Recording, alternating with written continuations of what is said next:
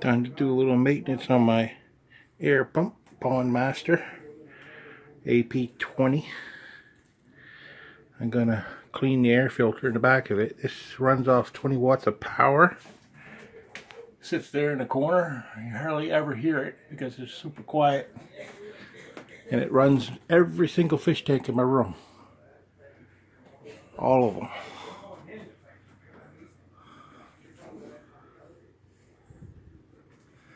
All of me fish tanks. Well, the little filter's not quite as dirty as I thought. This here rubber's a little dirty.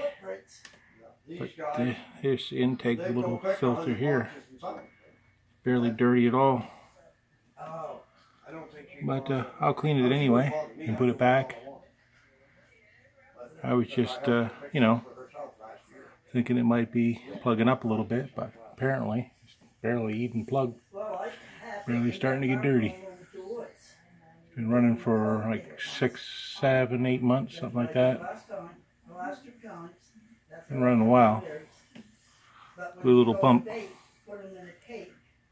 Well, got it back together as easy as pie.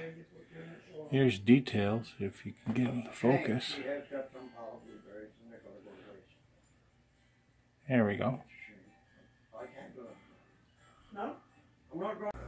There we go, all back in place and running.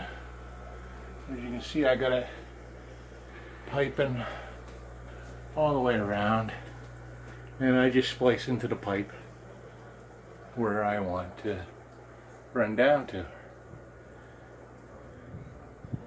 Yeah. Ain't that right, Snowfishy? You didn't like the filter being off. You were sucking on the bottom like, what's going on? Yeah, koi's ain't dumb. The filters ain't running, the water's gonna go bad.